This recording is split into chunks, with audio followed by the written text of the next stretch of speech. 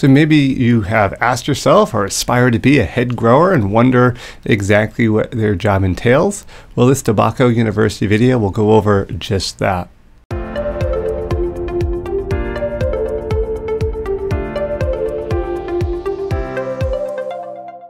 All right, let's get into what does a head grower at a cannabis facility actually do.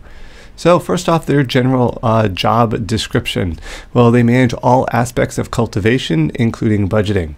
They're head of all growers and all cultivators. And their job is basically to oversee the crops from the seed all the way up to and including the harvesting procedure.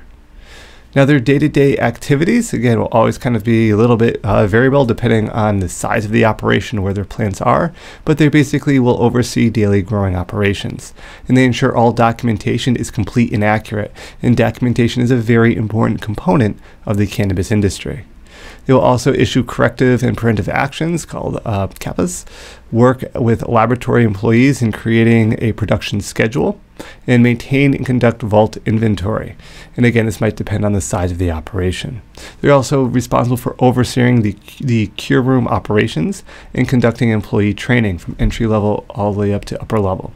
Create and maintain standard operating procedures and ensure the safety requirements for staff and product are maintained. They're kind of like the one that is responsible for all aspects of the plant growing process. Now, there will be lower entry level growers and responsible more for the day-to-day, everyone just call it, quote, grunt work.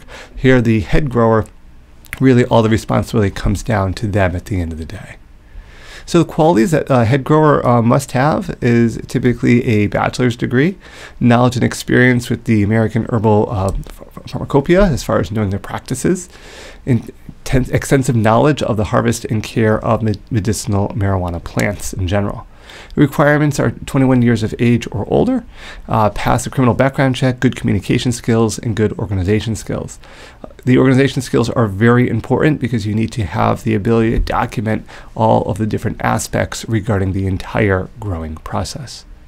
Now, the connection to the cannabis industry, just kind of how this head grower ties in, is that they are the head of the entire growing operation. That's where the name comes from.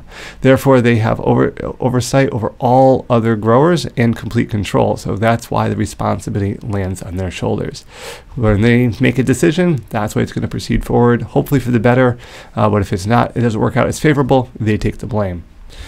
Any slight mistake from the head grower could potentially harm the consumer, so redundancy and quality control are key in this position, and that documentation is very important. And it's important to be involved with the plants. Yes, a lot of head growers can get caught up in a lot of the other aspects of growing. It's important for them also to have a direct plant connections as well as those communication skills to hear from those that might be lower on the list there, hearing what they're seeing, making adjustments, catching problems early, and preventing them from becoming larger problems, because ultimately the responsibility all comes back to the head grower.